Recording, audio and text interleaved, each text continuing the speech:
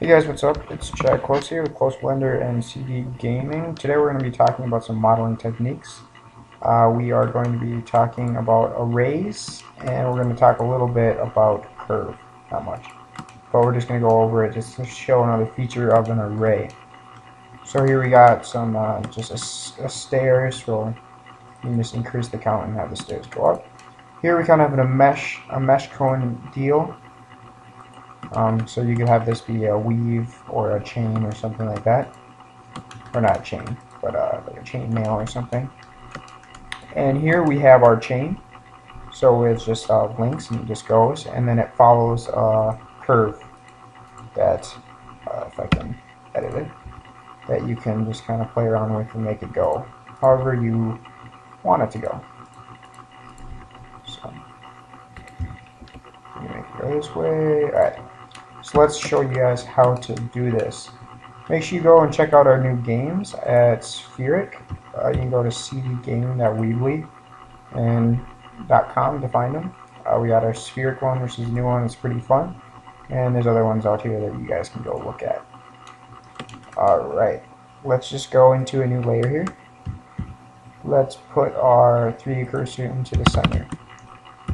Now, how an array works is it just pretty much duplicates the object and puts it right next to each other. So say we have just this cube here, and we come over here to the Modifier tab, add Modifier Array. As you can see, we have fixed count, so if you just keep adding them, it just adds them right next to it. And either you can do a constant offset or a relative. Relative seems is normally the most used one. And then you can have it based on, so every one length in the x direction it'll multiply it, or you do 1.1, 1.2 and so forth, or you can even shrink it in. You can go in up or down, you can go left or right too. So lots of cool stuff right there. You can also have it merge all the objects. I'm not really going to talk about that, but they would just connect all the vertices that are touching. So let's go ahead and let's just make our staircase that I had over there. So we'll just have it go default 1. And then we're going to scale along the y-axis down. We got our limit selected, so we're just going to select them all, go up 1. So we got kind of the front of the stairs going here. And then we're just going to extrude it out, extrude these out, extrude these back. And there we have a simple staircase. We're going to make it a little wider by doing scale X. I'm tabbiting into edit mode by just hitting tab, or you can go down here and select. So now let's add some, and we don't want to go in that way. So we're going to put that being 0. We'll have this go 1, and this will be 1. So as you can see, we're up at the right height. We want to come in closer, so we're just going to bring this down, and it doesn't have to be perfect, but mine just ends up being pretty much perfect. So we'll just go with that, and you can just keep adding, and you have an infinite staircase to heaven. So pretty cool. Yeah. Alright, so next we will do that mesh looking thing, so I'm just going to delete this, get it out of the way. We're just going to start off with a simple cube again. We'll scale it down by hitting S, and then we are going to scale it on the Y figure, and do that. And then we're just going to put 3 edge loops in here. We'll grab this up, and we'll grab this down. Not going to make it too specific. And then we're going to duplicate that by holding Shift D, grab X, and just bring it over here. Now we're going to select it all, Shift D to duplicate it, rotate it 90 degrees, just like that. Alright, and then we're going to select one of them by hitting, either by selecting them all or hitting the L button, which selects everything that's linked. We're going to rotate that 180 degrees. We're going to select this one, we're going to rotate it 180 degrees.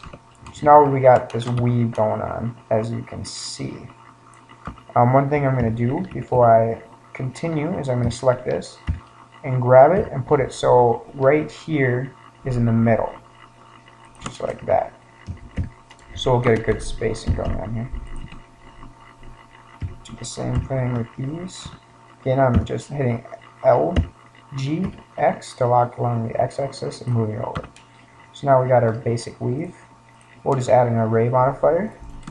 And then we're going to add another array modifier, but instead of 1, we're going to have that one be 1. Add on here. So now we got this mesh going on that you can play around with.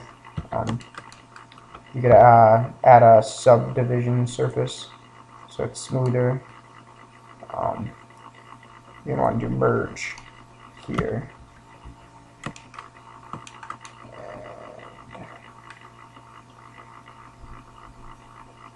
Increase the merge distance.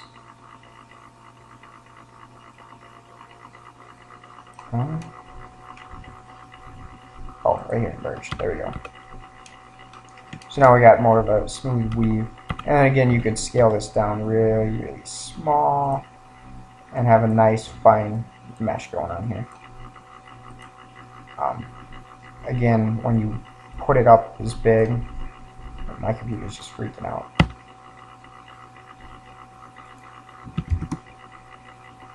Because this is going to be about 300,000 faces. So let's just go ahead and get rid of that.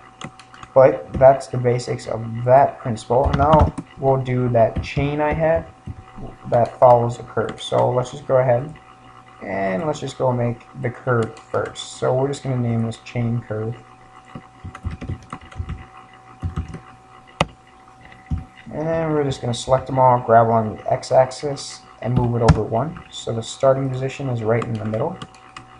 And we're just, for now, we'll just extrude this and make it go like that. Sure. Nothing too special. Alright, so there's our curve that we got going on here. Nothing amazing. Alright, let's go make our chain. So let's add in a torus here. And now all of mine are set because I just did it. But if we come down here, we see my major radius is 0.1. Minor is going to be 0.025.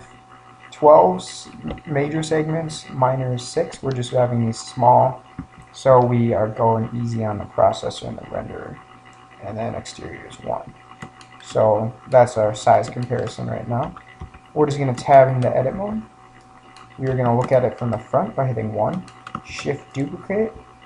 Rotate it along the x-axis. Nope. Rotate.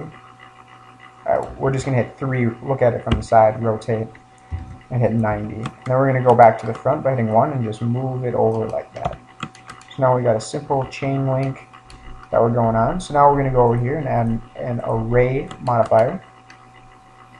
And we're going to bring this down so it's overlapping, just like that. Now up to this fixed count, we're going to go fix length, oh, not fixed length, fit curve, and then we're going to fit curve chain curve. So now it is as long as this curve, but now we want it to follow it. So we're going to add another modifier into this deform down to curve, and we're going to set the curve. I don't know why my computer's doing this. It keeps disappearing, but I believe it's that one. So you just select the curve, so it's chain curve down here, and as you can see, now we have our chain that follows the curve. Meaning, again, modify the chain, and the chain will extrude more or make more as needed, and so forth. So that's pretty cool. So this has been a pretty basic tutorial on how to use the array and a little bit on the curve modifier. Pretty cool stuff. Hope you guys like, subscribe, and stay tuned for more stuff. See you guys later.